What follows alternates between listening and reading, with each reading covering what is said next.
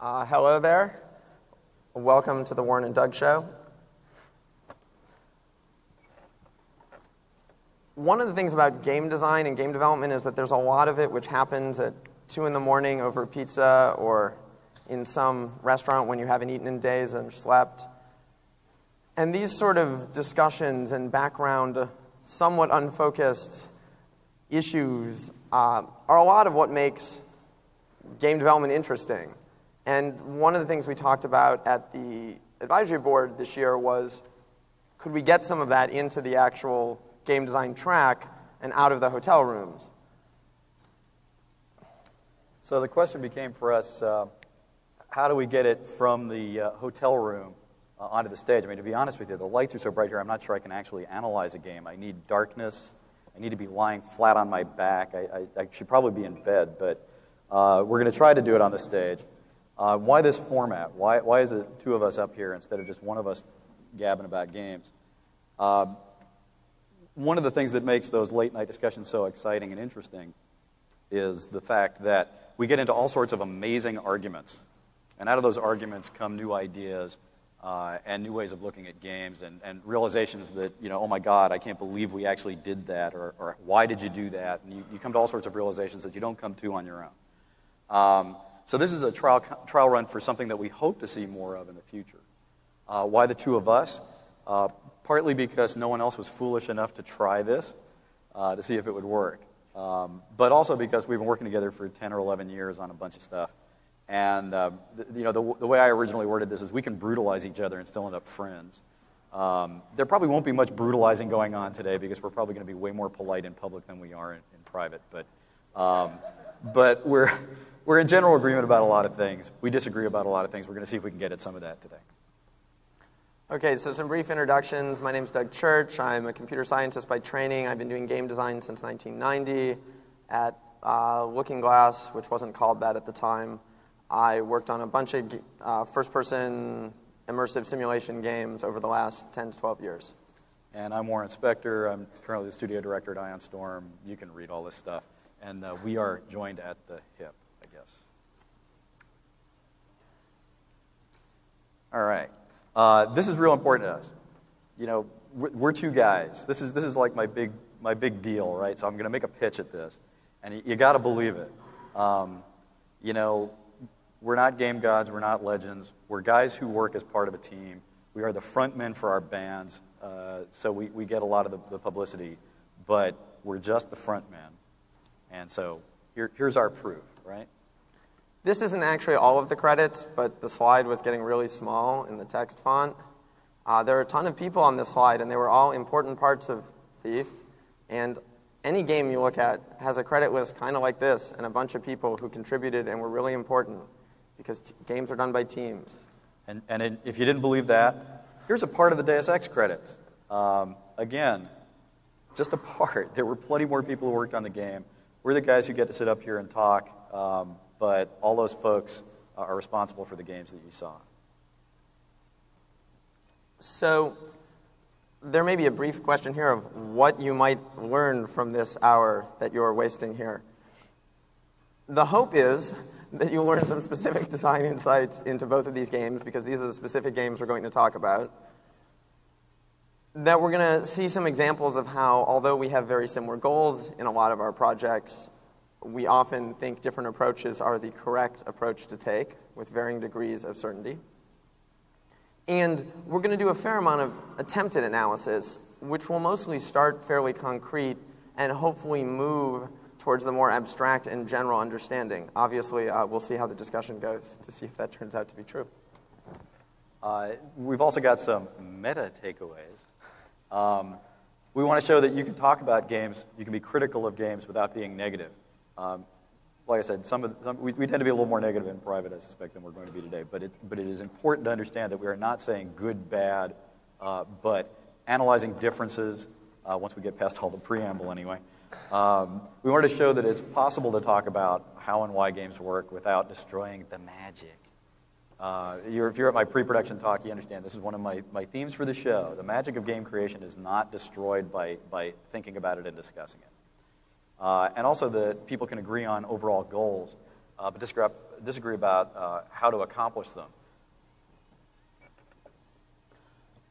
Speaking about this idea of mutual critique of game design and trying to get more of that into the show, I'd love it if, assuming this goes well and you don't all decide this was a total waste of time, in which case we should probably never do this again, but assuming it does go well, it'd be great to have more of that in the future and get people from some other teams that do similar but different styles or similar but different products to come up here and do similar sorts of things at future GDCs. So before we get to actually doing anything, a little more preamble, what we're not. One of the cool things about this show, this particular year for me, is that several people have identified the fact that we're starting to develop some unique, discrete, identifiable ways of analyzing games, some schools of thought. It's almost like being back in college in a way, in a good way. And you know, Doug has been a big proponent, along with several other people, of formal abstract design tools.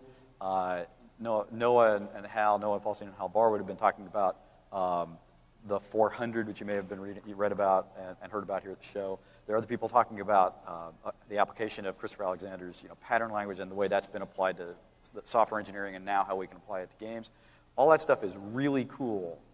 Personally, I'm going to try and see if we can get more discussion of that in a very direct way next year, but not this year, not at this show, not at this talk, I should say. So basically, we're just going to pose and discuss, which I think should be the theme for next year's show, by the way. We're going to pose and discuss a set of questions, and we're going to see what happens. Hopefully it'll work out. Okay, and just to keep things exciting, I'm going to give a brief overview of Thief. Doug's going to give a brief overview of Deus Ex. I'm going to assume that you guys are familiar enough with these games, and that's why you're here. So I'm not going to go into too much detail. As I started to think about what I wanted to say about Thief in the minute I have to give my 5-minute analysis here, most people probably expect you to start with, you're Garrett, you're a thief in a dark city, the pagans, That's not the way I think about Thief. When I think about Thief, the important things are mission-based, first-person perspective action game, razor-sharp focus on stealth minimalism. Thief is a game that's all about the player's interaction with the world, and even though you play a character called Garrett, the real star is you and how you interact with the world. There's a bunch of other stuff. I probably ought to just zip through this. Okay, I'm just going to go. All right.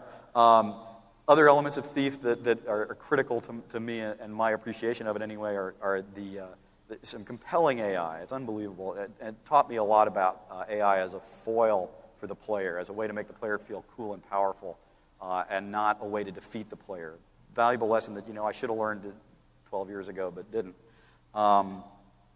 The audio in Thief is absolutely state-of-the-art. I mean, it's almost a character in the game itself.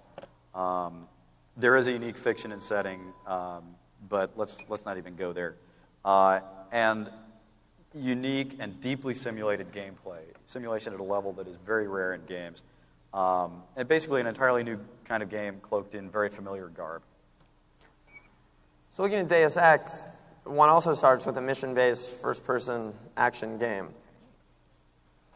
In Deus Ex, however, there's a real focus on sort of an expansive fiction and large scale of possibility and threads of story and threads of focus. There's a lot going on in the game, and you're sort of bouncing between a bunch of different contexts and roles. That partially follows from the fact that there's a blending of genres there, where there are parts of the game where you're playing sort of a strategy spatial game, and parts of the game where you're playing an action shooter game, and parts where you're playing an RPG, inventory, skill management game. And you can bounce between those genres as you bounce between the different contexts, and that provides you a lot of flexibility with where you choose to invest yourself in the game and where you choose to sort of not pay attention and let that part of the game do its own thing.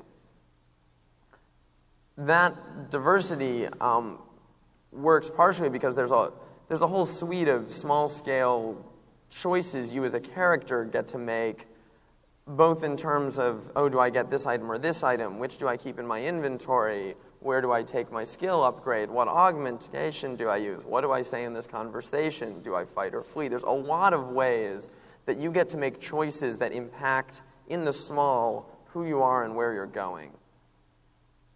And that character growth tied into that means that although the sort of game goes in this one direction and you as J.C. Denton essentially follow, that you get a lot of say in how you approach that process, and you feel very involved. You get frequent times to sort of chime in with an opinion about yourself as the game moves on.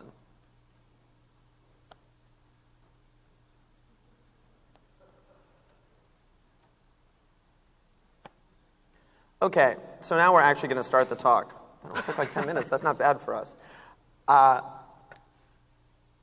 Thief is very clear in that the narrative is in the cutscenes and the gameplay is in the game. And there you are in the game sneaking around, and very little narrative occurs there. Most of the narrative is out between the missions, completely out of the players watching the narrative.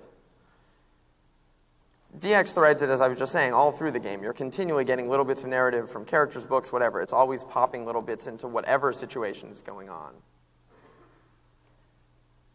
In neither game do we give you much control over that narrative. One could write the one-page summary of the plot of either game just fine, and it would read right for pretty much every player who ever played it. So given that there aren't any affordances for the player directly impacting the narrative, why is so much of the narrative in Deus Ex put down there in the game where the player gets to see it and it's right in their face, but they don't actually get to do anything with it? Okay, hit me below the belt with the first question. There's going to be another recurring theme in this talk. A lot of what made, I feel like I should be looking at it.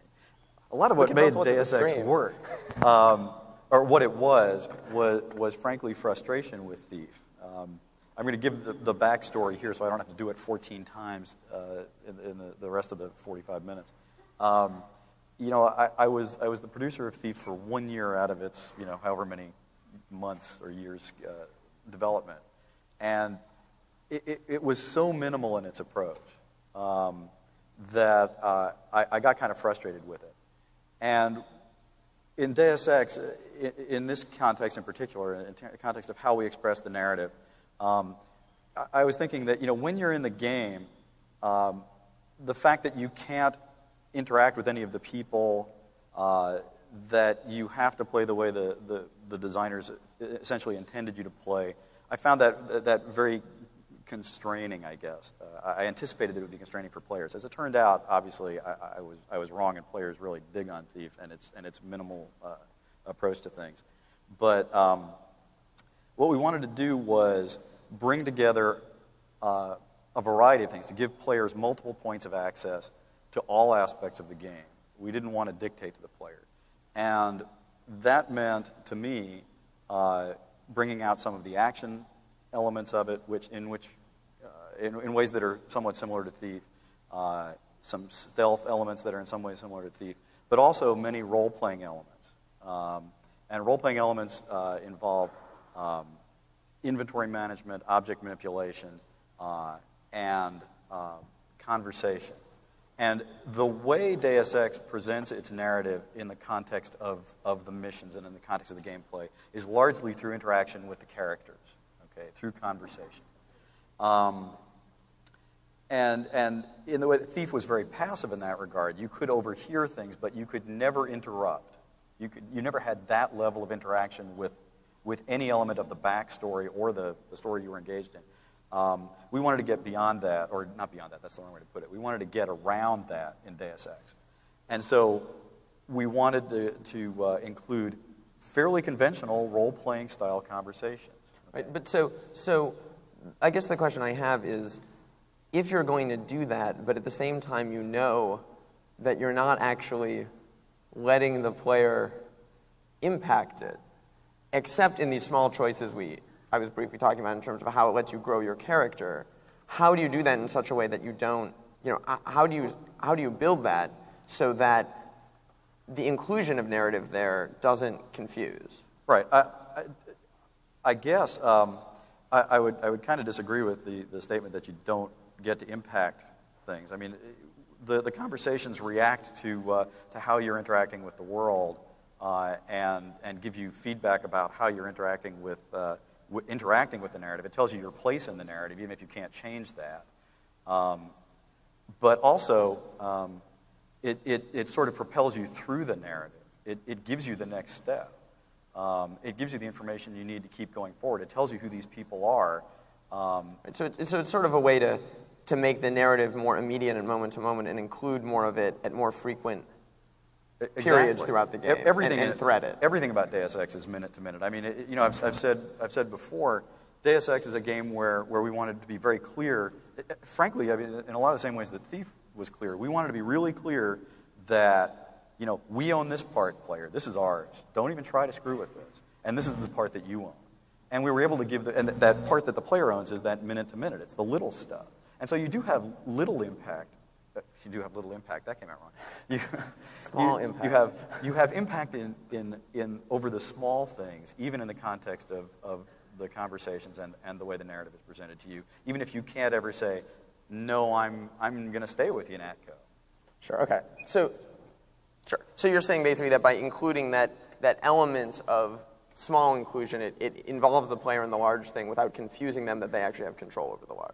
Right. And another thing we're going to be talking about a lot when we run out of time on the first slide is the power of illusion. I mean, giving player control over little things sort of sets the stage for them to imagine that they are more in control of bigger things. And smoke and mirrors are what we do for a living. Holy cow. Yeah.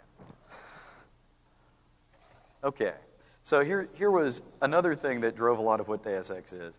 It drove me up a wall listening in on design conversations while Thief was in development about why you can't fight your way through a Thief mission. I mean, if I'm not good enough, as a player, to get past an obstacle, a combat obstacle, I have two choices in most games. I can throw the game away out of frustration, or, well, I guess that's my only option. But Thief really does a great job of balancing this. I mean, of keeping you right on the razor's edge of tension. I mean, that's where Thief makes its meaning, I guess.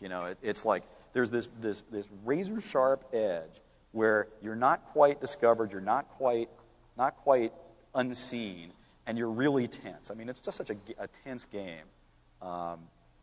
But how do you maintain that balance, and how do you prevent it from becoming a game of I'm going to wait until I'm completely safe, or I'm going to run out there and fight? Oh, wait, I can't. Looking at the spectrum of player's position in Thief, you're anywhere from I'm safe, I'm in a pitch dark room, all the doors are locked, I can't hear a single noise, and I have everything in my inventory, nothing can go wrong, to I'm in a brightly lit hallway surrounded by guys with their swords out. Clearly, neither of those is particularly interesting.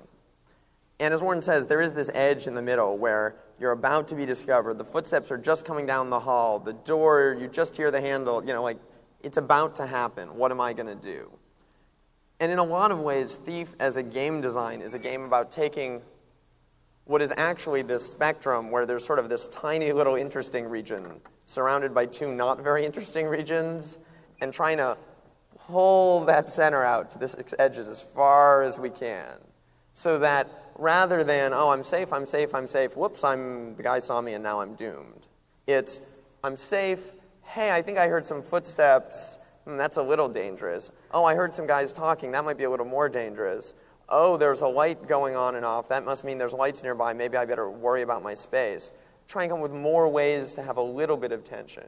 And somewhere on the other side, more ways to recover as you start going in past that line. A lot of Thief's AI work is done. Thieves are foils, as Warren said. The Thief AI isn't trying to win, because if the Thief AI decided it wanted to win, it would win all the time. The Thief AI is there to give you a set of challenges to overcome in a structured simulation environment that you can think about and trust and learn to deal with. So that edge of tension really works by not making it an edge anymore. teaching the AI to wait, teaching the AI to go, I think I heard something. Pause, pause, pause. Wow, I better go investigate. Pause, pause, pause.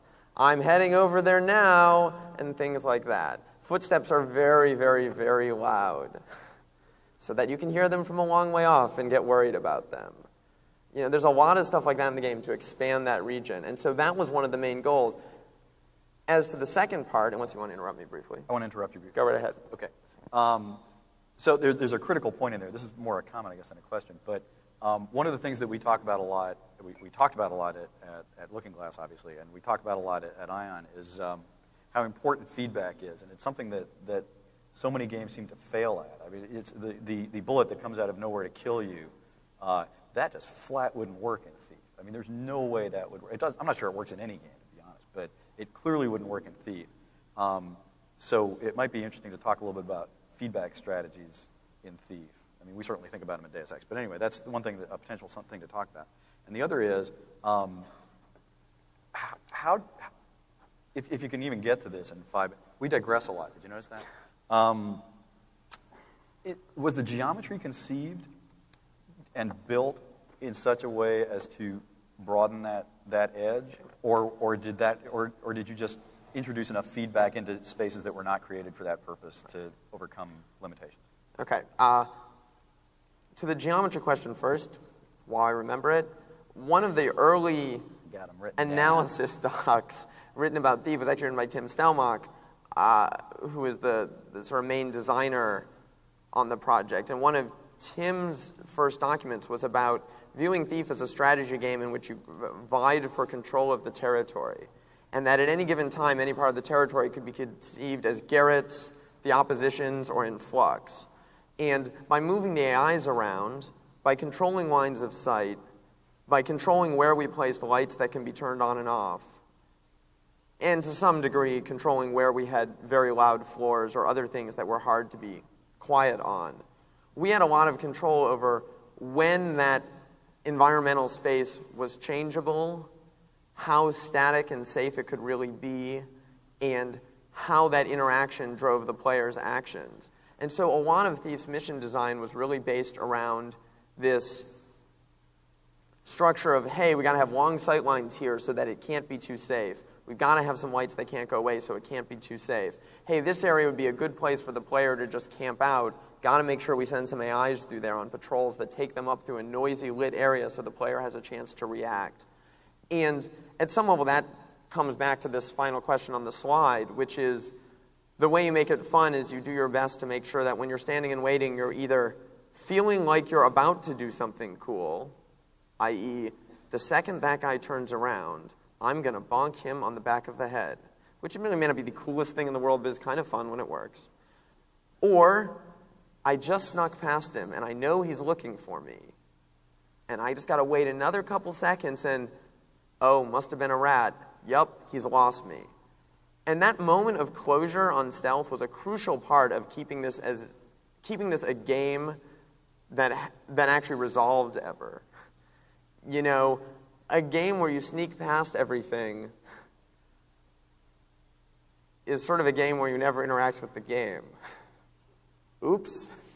And this is something we talked about a lot on Thief, as you might imagine. A game which encourages you to not move and to not interact does miss some of the elements that traditionally work in gaming. So let me jump in there. Actually, at Origin, many, many years ago, I remember the VP of marketing and the sales guy came to us with the idea of doing a game about an invisible man, you know, whose whole goal was to avoid being caught and seen and everything. And everybody, me, Richard Garrett, Chris Robert, I mean, everybody, we all said, oh, yeah, you guys don't know what you're talking about. That's not a game. There's no game there. I mean, a game that encourages you not to interact? What the heck? And of course, they came along and showed that we were wrong and the marketing and sales guys were right, but don't tell them. Yeah, I mean, you know, those moments of closure are critical to Thief.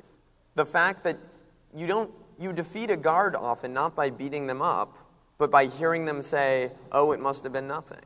And that has to be a moment of closure. And that means we have to provoke you into situations where you have to get that moment of closure. And that's where I was talking about the front side of that equation where we try to have lights moving and guards moving and noise propagating, so you start feeling edgy before the real edge. And on the other side of that, we have things like, I lost him, and hey, what was that? And oh, I must have been something else, to take the other edge and push it further away so that there's more swap space for the player. There's more space for the player to be detected but not really be in trouble. And further, there's this moment of closure where you say, yes, I won. Although I didn't fight, although I waited a bit and watched, and then I made my little move, and then I waited some more, I won. That was me winning my encounter. I made a plan, I saw the situation, I did what I wanted to do, and it got me what I wanted. And that moment of closure is crucial. The game is not the same without it. And so the combination of having closure and then provoking situations where we get into that edge that we've stretched out is the way we try to keep it from being a game about standing still. And the way that we use this, Tim's idea of the environment as a strategy surface where you're fighting over control of territory, where control means safety, into the central theme of the level design and the player's experience, even if the player never conceptualizes it as that. Because ideally, they don't have to read our stupid internal documentation to enjoy the game. Hold on. Okay. The idea of the game as a strategy game almost, of taking territory, is really, really cool. And to bring it back to the why can't I fight my way through a thief mission, I was having this discussion. I should answer that question. Go on. I was having this discussion with a programmer who now works at Ion Storm, who worked on Thief 2. And he brought that up. He mentioned that it's a game of taking territory and of giving territory, with combat as only a recovery option. I wanted to talk about forget about the recovery option. The fight thing this is a boring question, but the territory thing is really interesting to me. How did you create it? How did you guys? How did the team create the maps so you didn't feel frustrated at having to give up so much territory to recover from one little failure?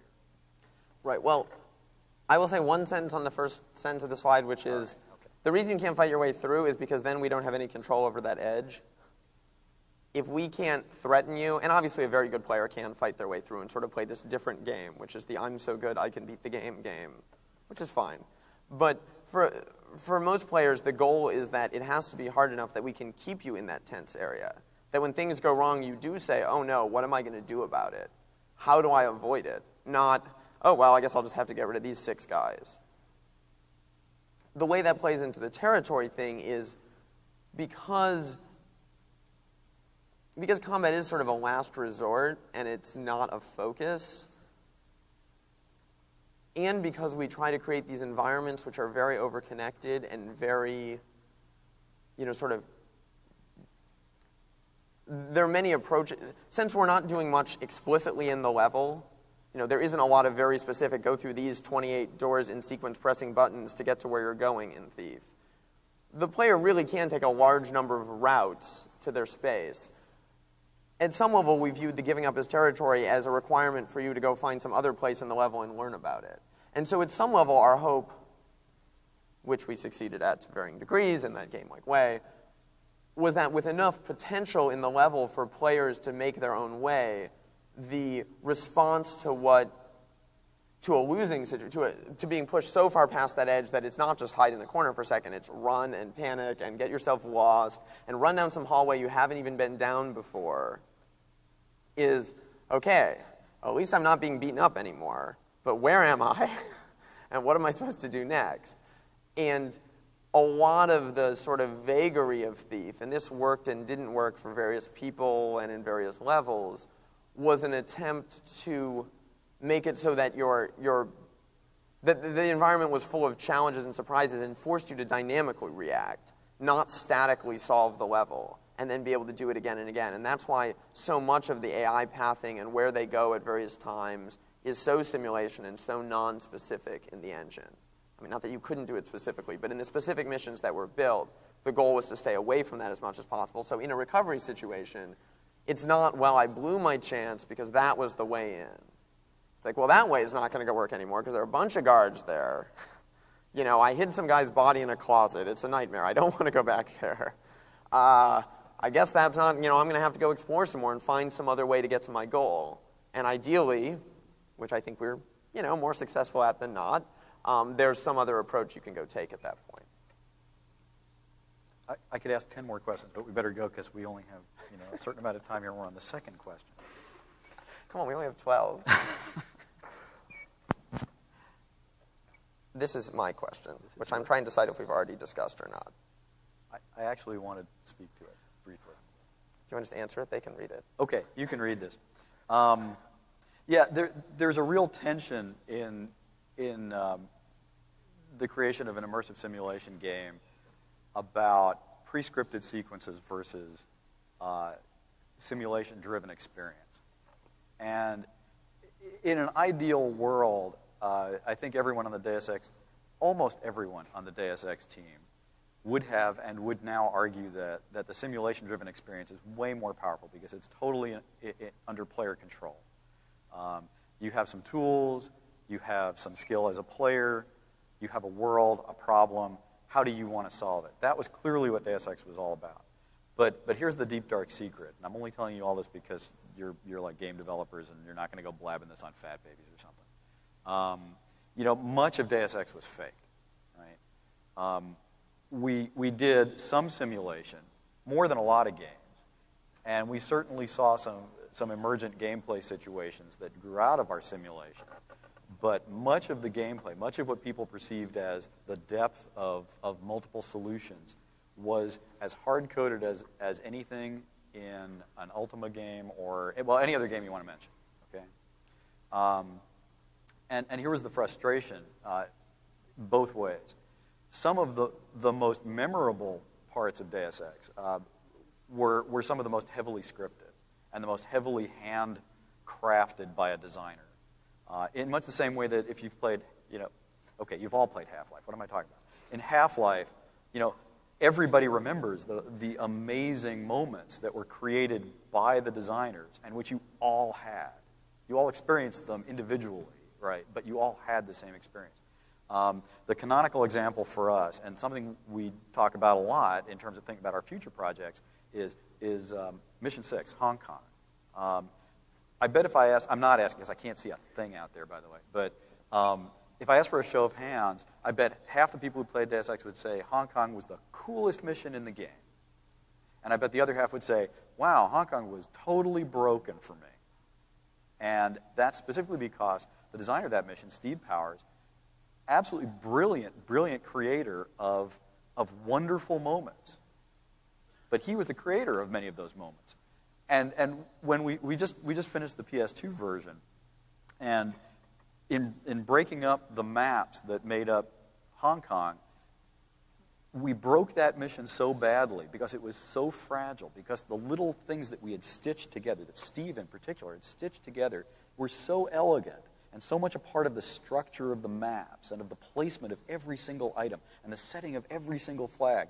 I mean, it was so fragile that when we pulled it apart to recreate it in a new form, it broke. And we went 5 months late on the project, and I bet 3 of them were spent fixing that one mission. Now, we fixed it, and it's as wonderful and as compelling as it was before, but that's one of the problems, especially as we get into a new era. I mean, I realize I'm getting into sort of production-oriented stuff, but, the amount of content required now and the quality of the content required is so great as we move into a new era of more powerful hardware that I think we all have to be thinking about that problem, the Mission 6 problem. I have to write an article about the Mission 6 problem, where pre-planning everything at that level makes things so fragile and takes so much time that we're just not going to have time to do it. So we have to find other ways to deal with it. Do you think that part of it is that players are looking to understand their choices, and that one of the reasons that's popular with people is because they can sort of see that, hey, I'm on something, and this is one of the cool parts of the game I should be fulfilling? Or do you think it's simply that players, or do you think it's I want to see the whole game, I want to be a completist? I don't think it's... I clearly think that many, if not most players, want to be completist, which gets to a whole other range of questions. Fine. Stop that. But I think in this case, I think it's comfort more than anything else. I think I think it's that Mission 6, and again, it was one of my favorite missions too, so don't misunderstand anything I'm saying here. It felt much more like a traditional game mission. And people just got it. They understood it. They didn't stand there in the middle of a map and go, what do I do? I can do anything? You know? I think that was part of the power of it. Yep. All right. As I played through Thief the first time, and I was struck by the fact that I didn't feel any more powerful at the end of the game than I did at the beginning. And that strikes me as a very odd way to structure a game. You know, in most games, there's a difficulty curve that's matched by the power curve of the player, right? Or of the character. And rather than belabor the point, I'm just going to ask the question, I mean, how is that implemented? And how do you balance something when the player character doesn't change in any significant way from start to finish? There is a difficulty curve in Thief. As we were talking about earlier, Thief is a very environmentally focused game, and therefore most of the difficulty curve is implemented through the environment. The sensory cones, all Thief AIs has these 5 overlapping cones with sensitivities and yada, yada, yada, detail.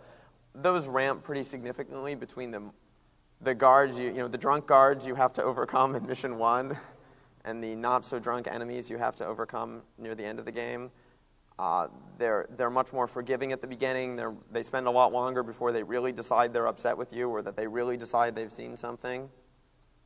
Similarly, of course, the later missions just have more guards on longer patrols and more lights that can't go away, longer sight lines, more obscure sight lines, more connectivity. More connectivity is sort of a two-edged sword because an experienced player, that's, as you get better at the game, that helps you out as well. Thief is a very player-driven game. If I play through Thief on Expert and am ready to win, and I give you my character and you get to play level 1, and you've never played Thief before, it's not going to help you out very much. If Warren plays through Deus Ex as J.C. Denton and wins the game, and gives me, or gives someone who hasn't played Deus Ex his J.C. Denton from the end of the game, they're not going to have much trouble with Mission 1. They're going to have a lot of gear, and a lot of augmentations, and a lot of power. And even not being very good at the game, the character skill growth is clearly enough to overcome most of the first mission's obstacles. So there's a fundamental difference between the two games there.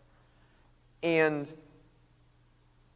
in Thief, that was a conscious decision because in the same way we wanted the difficulty curve to be built into the environment, we wanted the skill growth curve to be built into the player. Part of that's the whole rationale behind expert difficulty being that you're not allowed to kill anyone. Because we viewed the 3 difficulty levels, right? The difficulty levels aren't implemented by radically changing. I mean, there's slight tweaks to skills. Last I checked, there were slight changes in how we deal with skills and hit points and damage and that sort of thing. But the primary differences between the difficulty levels are what you have to accomplish and how hard that is to accomplish in the actual mission. So we envision that a player has to get pretty good at the game to go back and try Mission 1 again on Expert because they have to sort of have a different, more advanced skill set as a human, not a different Garrett who somehow has better inventory items. Balance is always a problem, as many people who played Thief have told us. There are times where I think it works really well. Mostly it's infinite playtest and a lot of looking at where problems occurred, a lot of sort of taking a given creature and playing around with just it in a little test bed and seeing how that went. We tested like crazy and had no really formal, we had whiteboards full of these are how the curves will get better and these are how the player will get better, but we didn't have a science there that I could articulate as, effective other than test. I want to jump in here and actually talk about Deus Ex. I mean, Deus Ex is a very different game, and it is very character-driven as opposed to player-driven by design, again. We did want to give people something familiar to grab onto, but the interesting thing is, and this relates both to difficulty curves and character versus player-driven games and balance, we had some mutant playtesters and we forced them to play through the game in the most radical ways we could think of. We had, one guy recently on the PS2 version played through the game without ever drawing a weapon. That's not a non-lethal playthrough. That doesn't mean just not killing anybody. Never drew a weapon. I didn't even know that was possible. We had testers, when we did the PC version, play through without ever installing an augmentation. We had players go through, we had testers go through without ever increasing a skill level. And we figured if we were playable, maybe not fun, frankly, but if we were playable at those extremes, then anything in the middle was going to be okay too. But even as character-driven as the game is, and as consciously more difficult as the game progressed, as it was, it's still interesting to me that you can play Deus Ex as a player-driven experience. Now, the difference is, of course, it's not tuned for that, and so it's not much fun. But that still strikes me as interesting. Right. I mean, I didn't even really think about it in those terms until just now. Well, it's on Underworld 1, one of our testers played the game in 42 minutes, start to finish, no cheats. He played the game a lot, obviously, before he got to that. Would be Kevin Wasserman, yes, before he got to that point. But there is sort of this whole other thing. Underworld was obviously an incredibly character-based game, though it had some player elements. But certainly, he never bothered to use he just finished the game as fast as possible, which all relied on player skill and making crazy jumps and using items in weird ways. And there is sort of this interesting space is that if you build a rich enough simulation environment where you're not gating the player continuously and you're not hard-coding your balance situation to a very specific, like this boss requires this exact weapon with this sort of setup, you do enable players to sort of hack the game and play it to their own high score list or their own goals, as opposed to necessarily the ones you articulated for their initial experience with it. And that's sort of what we tried to do with expert difficulty in Thief, was say, okay, a lot of us are kind of doing that anyway. Why don't we just do it for real and keep track of it? We could talk all day on any one of these.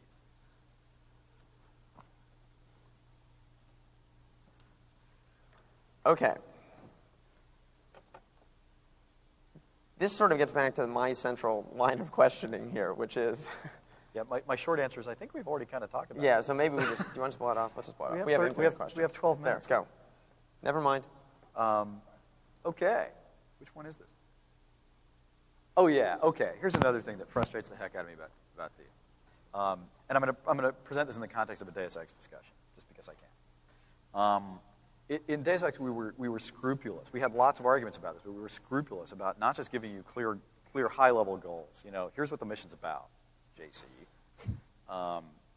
But also, here's what you're doing right now. If there was ever a point where the player, if we ever saw a tester say, I don't know what to do right now, we went back in and fixed it. Okay. And in Thief, I start a mission with so little information. It's steal this thing from this place. And I'm given a map that has so little detail and doesn't change. And I'm only rarely given more information that I can go back and check and test, against my view of the world I'm in. That your mic. No, you're fine. No, I'm still mic.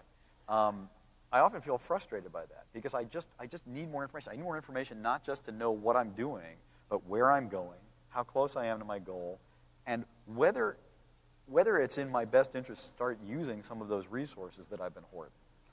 Yes, the inventory discussion. The inventory discussion. Thief did this deliberately. Not that it was not discussed. So, not that it wasn't discussed endlessly and worried about endlessly. Is the mic still gone? I couldn't tell what you said. Life is good. We go forward. Okay. That was a deliberate decision in Thief. It was a deliberate decision that was reached with much angst and team dissent and chaos. This is where I'd be far less kind to him if we were in private. Yes. But the reason that decision was made gets back to our early discussion about environment, which is we wanted this to be a game where we put you in an environment, you were immersed in that environment, and you were forced to dynamically react to what occurred. We did not want this to be a game where with full knowledge of a map and a situation, and these corners have red highlights to show you that they're dangerous, and these are blue to show you they're safe, and these are orange to show you that it's a good way to get to the treasure. You said, I have 3 fire arrows and 2 rope arrows, and let's see, there's a little pink thing there, so that must be where I can climb, so I guess if I use 2 here and 1 there, we didn't want that game. We did not. Thief has a strategy of using the space, but we wanted the strategic elements of using the space to be in the moment of being there, down on the ground, seeing the torches flickering and hearing the footsteps coming down the hall. Not in a meta space of, I've precisely plotted something. So what we wanted to give you the experience of, which obviously in certain cases we didn't do so well, was to give you just enough information to formulate some initial plan of attack. Some initial plan. For some players, that means, I think I know what I'm going to do. I think I'm going to try to go through this way and figure out what's there. For other players, it means, go gather a ton of information because I'm so uncomfortable with how little I know. I want more information before I really make a plan. My plan is to get a plan. But we wanted it to be about how the player wanted to approach the situation and not say, don't worry, we're going to tell you when to use your stuff. We're going to tell you where the right place to go is. We wanted the designer out of the way.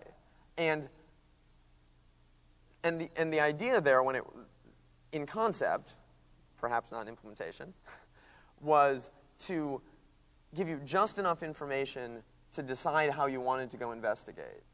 And then let you decide whether you were someone who was going to boldly stride into the room and assume that whatever went wrong, you could trick your way out of it, or whether you're the sort of player who scouted everything and looked into every possible corner and checked everything out and then went back and thought about it and then did your move. So it was an attempt to let players express their style in terms of how risky they wanted to be and what sort of problem solver they were, what sort of approach. And that's why it was so important that spaces were overconnected and that from a given space you could see a lot of the rest of the level, that you could hear a lot of the rest of the level, and that you could make decisions from the first-person view about where you felt safe and where you felt unsafe. Go ahead. Okay. I have about 47 comments, and we have 8 minutes to go. It's a little fast. I think we have 9.5 minutes. Awesome. Okay. We may be arguing about whether we're talking about 1 or 2 on a scale of 10 here, so I don't want to go too far. But I mean, I'm just looking for a little more direction on how big this mission is. I mean, I don't know if I'm 5 steps away from stumbling onto my goal because the map doesn't give me enough information, and I don't know how big the mission is. Boy, do I stumble on my goals far too often at Thief. But anyway.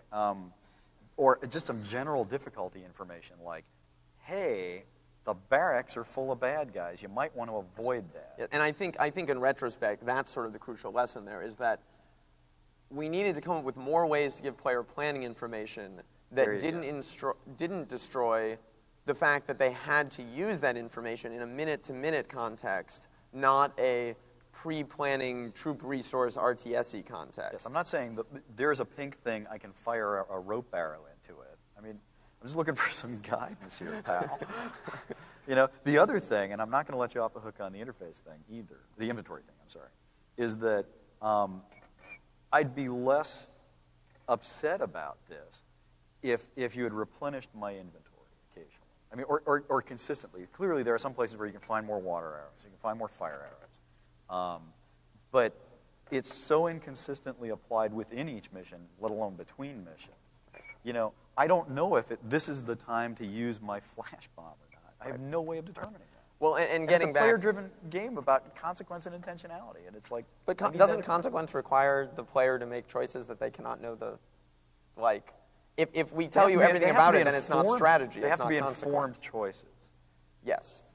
I think, once again, this is a thing where the correct level of information was hard. We did not come up with the best ways to give a correct level of information. Because for inventory we very specifically didn't want people hoarding. We very specifically wanted to encourage them to use their stuff and run out of it, which is a problem in games because players are incredibly used to carrying things forever.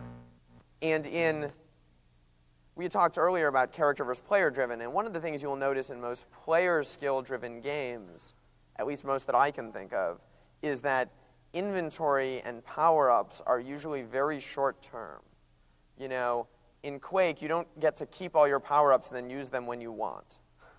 You know, you don't get to collect 48 quad damages and save them all for the final boss. That's not how it works. And that's true of most games of that style. When the player's skill is the central tuning element and the central way in which the game mechanic applies, most power-ups, inventory, and specials are very focused in scope so that the player skill doesn't become overwhelmed by their use of inventory or power-ups. And maybe they get a brief chance or a couple fire arrows, but you don't get this like, oh, endless raft of them you get to use whenever you want. And we were very worried about making sure that since this had some RPG trappings, a la inventory, a la fantasy goofy story, we didn't want players to just start assuming, oh, we better keep all our stuff. I'm supposed to just keep all this stuff to the end of the game, and my score is how many extra, level 1 healing potions I have. Or, the Final Fantasy, I have 8,000 inventory items at the end of the game from back when I was 3rd level and didn't use them. And so that was sort of what we were trying to get at. I don't know what the right way to get at telling you when to use them because it depends completely on your play style.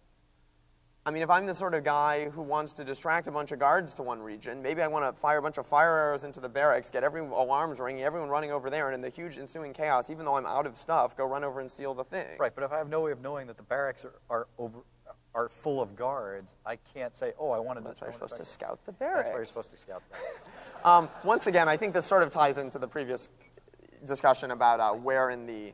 Yeah, go ahead. Didn't we talk about that? I think we skipped to that, right? I thought we talked about that already. Sure, talk about it. Well, except I've already talked about it. Okay, go ahead. Pick a question. Pick a question, any question. Well, do you want to talk about... This is what we're talking about in terms of AIs moving around and stuff, though. Sure, okay. This is what we were just talking about. Maybe we can actually get to our ending. I mean, we have like 4 minutes. We could actually do our ending. We could. That's a bad one. You want to talk about this one real quick? No, it doesn't sound... Go ahead. No, whatever. Hey, okay. Part of Deus Ex's strength is that we tried to give... This is so goofy. We're out of time. I can't believe it. Okay. We tried to give players as many ways to access the game, to come at the game as we could. Okay. That was its whole reason for being. In the end, I mean, we started out with some different goals. We refocused and rethought and reformatted our brains and came up, filled it up with new data several times during development. And clearly, the story is important.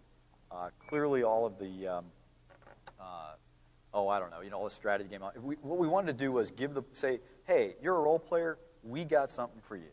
Hey, you're an action gamer, you're a shooter fan, we got something for you. Hey, you're a sneaky guy, we got something for you too. And we realized, here's another big confession. I mean, the reason I personally, anyway, was so nervous, I won't speak for anybody else on the team, but I was dying when we signed off the game and shipped it because I had no idea how people would respond to that.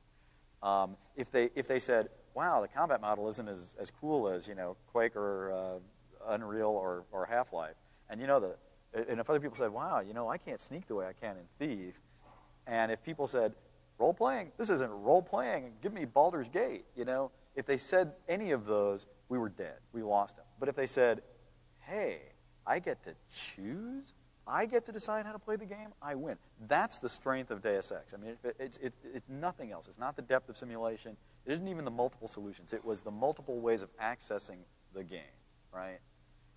Thief, on the other hand, it is starkly minimal in every way. Everything is honed out of that game to get at one thing.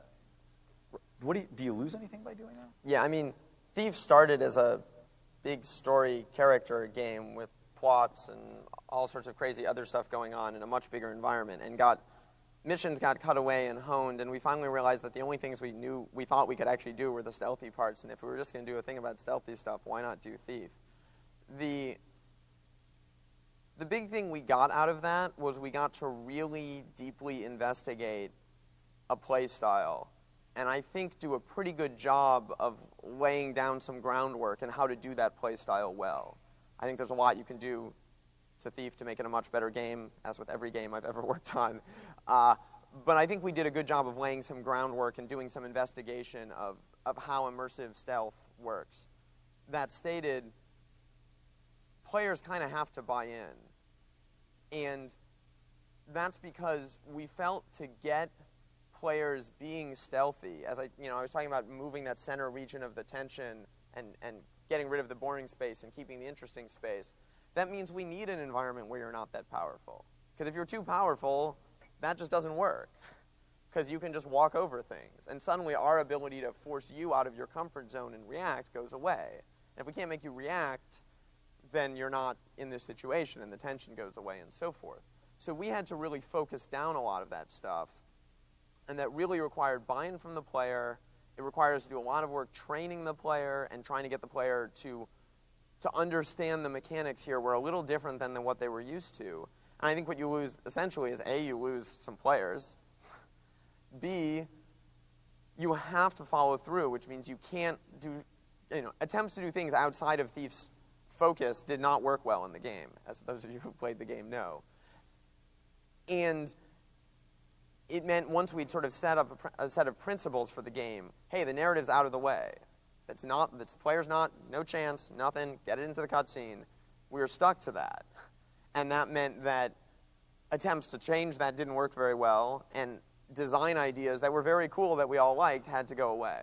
So I think we definitely made a lot of trade-offs because we lost a lot by focusing that much because we needed to force the player. Conclusions? Sorry. Just ignore all that. We're halfway to next year's version. So in closing, we just wanted to go over a couple of themes we expected to reoccur. We'll, I guess, see as we go through these whether we discuss these topics. I mean, the key to remember here is, this was sort of a reenactment of the kind of conversation that we have. I mean, maybe everybody has this, and we're just fooling ourselves. But the idea here was to show how a casual conversation can go from the very concrete to talking about some specific or some abstract issues that you can then apply to any game. Theoretically, at least. Theoretically, yeah. We'll see if it works. So here are some of the themes just to sort of try to clarify and give some solid, somewhat coherent concepts about differences in the two games that, although, as we said, were sort of superficially similar, obviously have a bunch of real differences. We have the player and character's skill power issue. We have Thief's focus on geometry and exploration as its gameplay as opposed to DX's sort of the object and the characters and the tools and how you pick and choose amongst them are really crucial to the gameplay. We have Thief's focus on inventory as a short-term, per-mission chance to do a special little get-out-of-jail-free card, essentially, which Warren is upset that he doesn't know when to use, versus the full-on collect it through the game, power up, make it your character, RPG inventory of DX. Would you like the next two? You're doing great. We have this DX model where you have this very broad space, tons of stuff going on, threads all over the place. And although the self-expression is limited, you can't really impact very much of it. You can choose where to place your focus, which gives you a lot of sense of control. Versus Thief, which gets its sense of control from giving you a lot of very specific self-expression, but in a very narrow space of gameplay possibilities. We have this too. There you go. And the humorous thing is, the next slide. You're going to make me hit the next slide. I am going to make you hit the next. This is the stuff we thought we weren't going to get to. Forget about the dozen slides we didn't even get to talk about earlier. So right here's the three other one-hour talks. Don't even try. There you go. Thank you very much. I think we're totally out of time. Go to the next slide. Go to the next slide. Go to the next slide. I don't think we have time. Yeah, I think that's it. We're sorry. It's we're 4:30. done. We have to go.